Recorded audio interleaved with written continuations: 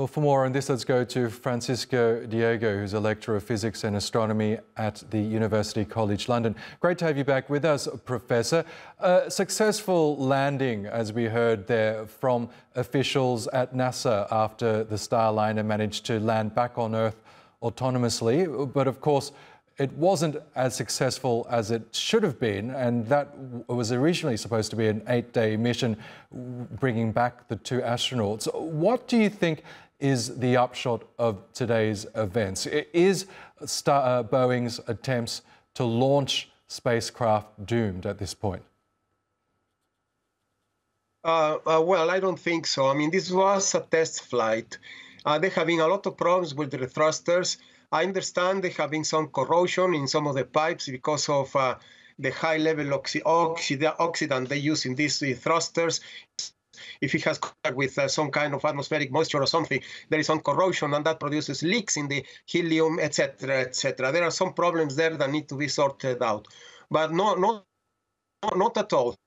Have to examine the history of space exploration. There are always things like this, and eventually the spacecraft are successful. This Starliner landed safely in immaculate display of operation, and it was successful and will allow the technicians to examine what is wrong with these thrusters there once they recover the capsule and examine it more carefully.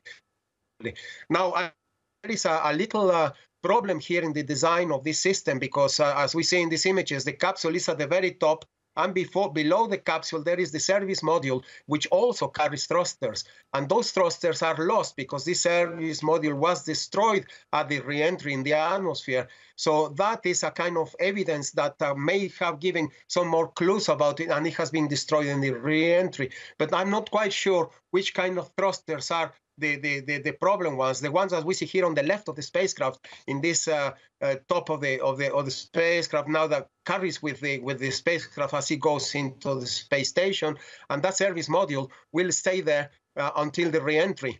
So that is a problem that may appear or not. I don't know. The design may have to be revised at that level, yes. But not at.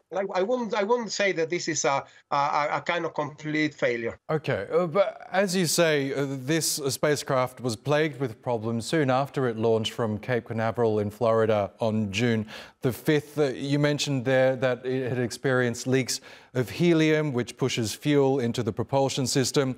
Several of its thrusters also didn't work properly. Why was this not tested before? Or if it had to be tested in space, why was it carrying humans? Yes, exactly. There have been previous flights to the space station that were okay, but there were all these problems with the thrusters. And I agree.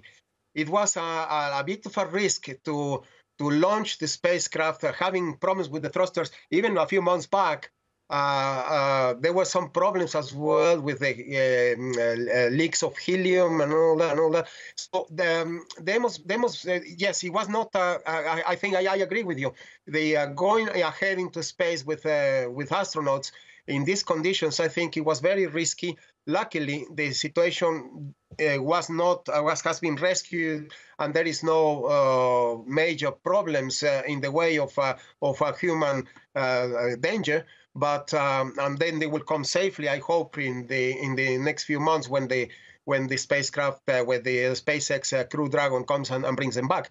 But yes, I agree with you. It was a bit risky, and all these decisions have to be revised and see what was the problem and make the decision to launch astronauts in these conditions.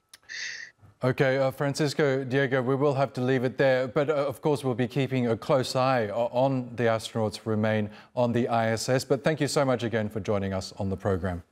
It's a pleasure.